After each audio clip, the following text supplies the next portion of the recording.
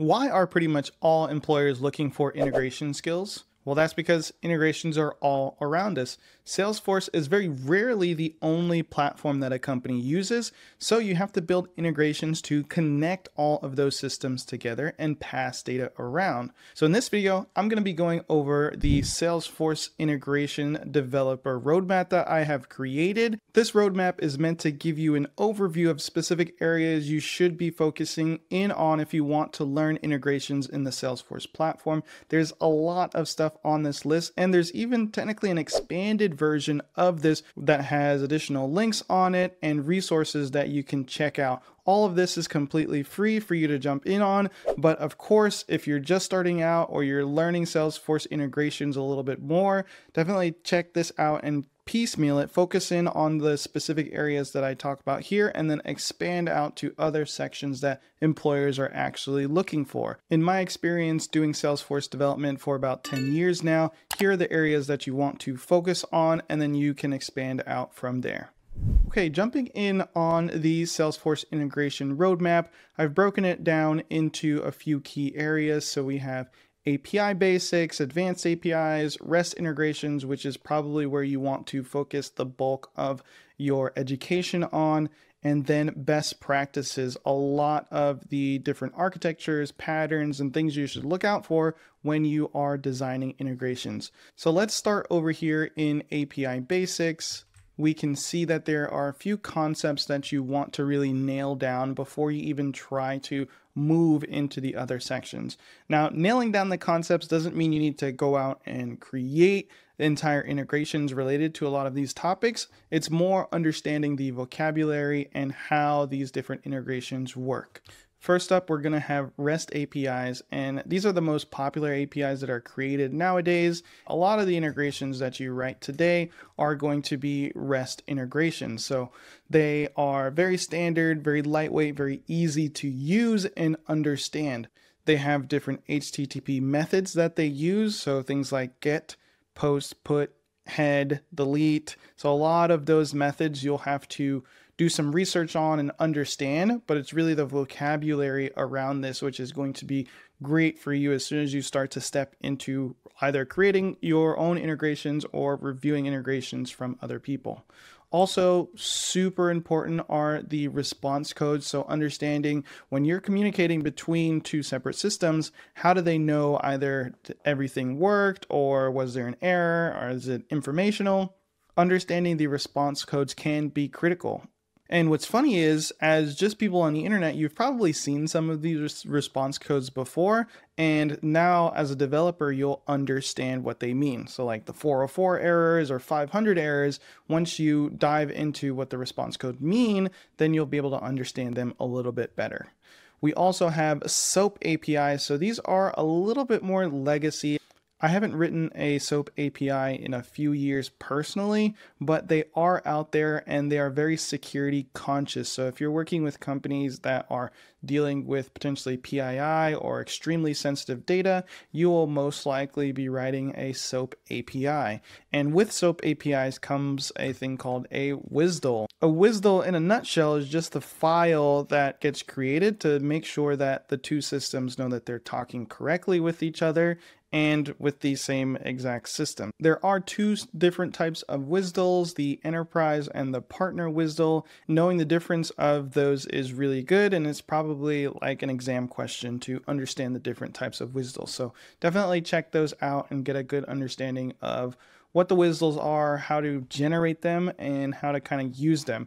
But setting up SOAP APIs, they are a little more cumbersome, and I think there's probably trails on it, trailheads that will help you go through those. Then we have just some general Salesforce technologies and terminologies that you want to be familiar with. So remote site settings, this is a big one, especially if you're doing your own integration. So it's basically allowing your system or your Salesforce to talk to another system. It's just giving access to it. The governor limits are always important to keep an eye on. There are limits around the number of callouts you can do, things can time out, and there are specific limitations around like asynchronous processing, transactions, and stuff like that. So good to be aware of. Then there are connected apps, which is a way for a different system to communicate with your Salesforce. This one is pretty big if you've either installed things from the App Exchange to just understand how to sync up and set your Salesforce up to receive data. Speaking of data, there are some pretty key data, I guess, types, different ways of transferring that data around from the different systems that are potentially very important. JSON, probably the one that is used the most often. So you want to be familiar with JSON, understand the key value structure and the objects and how arrays are set up. But there is also XML and CSVs, which data often gets transferred around as. But primarily, if you just want to learn one, if you're going to focus in on one, then jump into JSON and get that understanding there. Moving on over into REST, let's take a look at some of the key areas in here. We've got outbound calls and then inbound calls. So an outbound call is it's originating from Salesforce and we are doing a request to another system, where an inbound call is another system is doing the request and they're sending information or interacting with our Salesforce call, but we are not the originator. We're the, I guess, destination in that specific instance. And in here we have some key things that you want to start looking into as you write your first Apex code related to integration. We've understand the terminology and some key aspects of things inside of the API basics. And then now we want to actually start writing Apex code to see what it looks like and what a lot of these things are. So for every Apex callout that we make, we want to add in the request and the response. You pretty much need these for every callout that you make. It's basically boilerplate for doing the actual requests. And of course, inside of here, you're going to be setting the URL, or the endpoint is what it's called, that we're going to be sending data into or asking for information from. All of that is set up under the HTTP. You won't be able to do any callouts without having these two classes in here. Now, wrapper classes are optional, but they make your code a little bit easier to maintain and to write. So instead of having to parse out crazy amounts of JSON, you can create a wrapper class and then deserialize it so that it is very easy to manipulate an object instead of having to deal with some sort of crazy JSON that has a bunch of nesting inside of it. Continuing with the actual callout, there are some concepts that you want to be familiar with, and that is around the transaction and how to actually do the callout itself. If you've never written any code for a callout, you might try to do it on a trigger and run into an error. When you do a callout, it needs to be asynchronous, and that is because you don't want your users waiting on the other system to return data or return information back in. It could take up to 5 minutes for that data to return, and if your user is sitting there and it's just spinning, then it will not be a great user experience. So that's where you have a lot of these concepts over here, which add in asynchronous functionality or requests to your callout. So you're splitting up the transaction with the @future or queuables or batches so that it's not happening right away. It's happening sometime in the future, and then your data just gets returned. Just as a pro tip, you kind of want to stay away from using the @future annotation. It's not really deprecated yet, but queuables are just superior in pretty much every way. So if you're not learning queuables and how to do the chaining and stuff like that, definitely start to look into that for all the code that you are writing. So let's bounce back down over here into our inbound call. So these are exposing Salesforce resources, Salesforce endpoints to other systems. So this can be done very easily using the Salesforce API.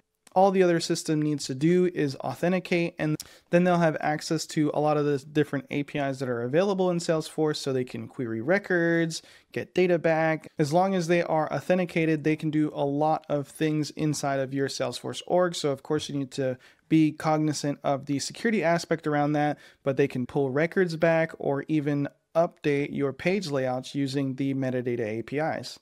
So this one is pretty cool, but you can also make custom web services. So this is potentially exposing Apex methods and your internal code that you wrote, not just in a publicly available API, but code that you wrote to do specific actions. So think of it as they're sending you data and you want to process it in a specific way, kick off multiple automations or business logic that just using the normal Salesforce API would not work. So with custom web services, you have some concepts that are kind of universal, like wrapper classes. You can use them again, but there's also the REST resource annotation that is a good one to take note of. And this is how you expose your custom Salesforce Apex code to external sites or integrations. Let's roll down into the realm of best practices. So some of these could be very advanced, but I want you to at least be aware of some of the terminology. And anytime you implement an API, try to either add some of these pieces in as you start building upon your knowledge. The first section is on just general integration patterns.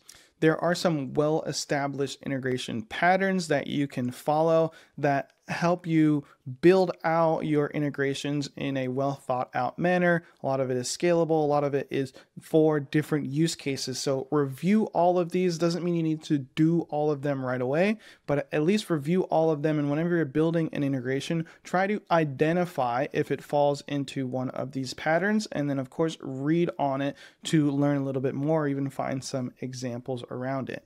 Now for your data parsing and responses, you have serialization and deserialization. So this is just a way of taking your formatted data, let's say like a custom object that you have a record of, and either turning it into a format that an integration can understand, that you can send it across into another system, or deserializing, so taking information from another system and turning it into something that you can understand. A lot of the times these are normally around using JSON deserialization, so converting that JSON information into a structure that you can actually use inside of your Apex.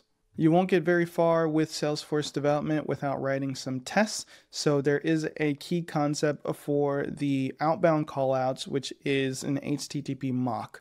Mocks are really important for understanding how to test your callouts and being able to test them successfully without actually calling another service. And think about it this way, you want to mock your data because if the other system doesn't have a sandbox, or whenever you hit their endpoint, it potentially charges money, it can be very costly to write a test on that system. Now I've dropped in some error handling topics here that are super important. We've got logging, timeout management, and retry logic.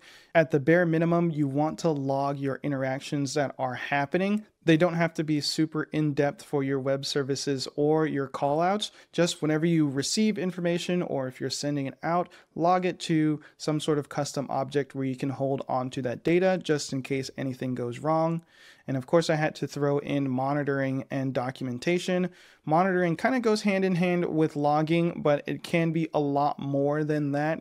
And there are entire Salesforce products that are built around monitoring your API interactions.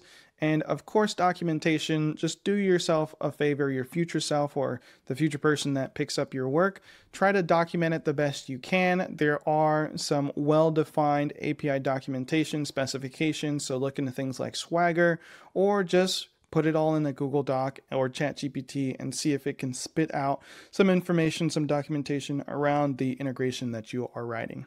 Finally, let's head over to API Advanced. This is going to talk about some things that are specific to the Salesforce ecosystem and then start expanding out even more into general integration technologies and patterns that you want to follow, things that you should know of as you start writing more complex integrations. So let's start over here just on the Salesforce section. There is a lot out here, and especially if you're first getting started, I don't want you to be overwhelmed by trying to understand all of these items in here, but I do want you to review all of them and try to understand if you can, instead of writing an API from scratch, use some of these tools that will better suit the situation that you're working in. So there's things like Salesforce Connect, which will automatically do connections with other databases through OData. So if you see that your integration is working with OData, you can definitely heavily consider using Salesforce Connect. Platform events are great for the pub sub model. And of course, there's LWC if you have some sort of user interface associated to it.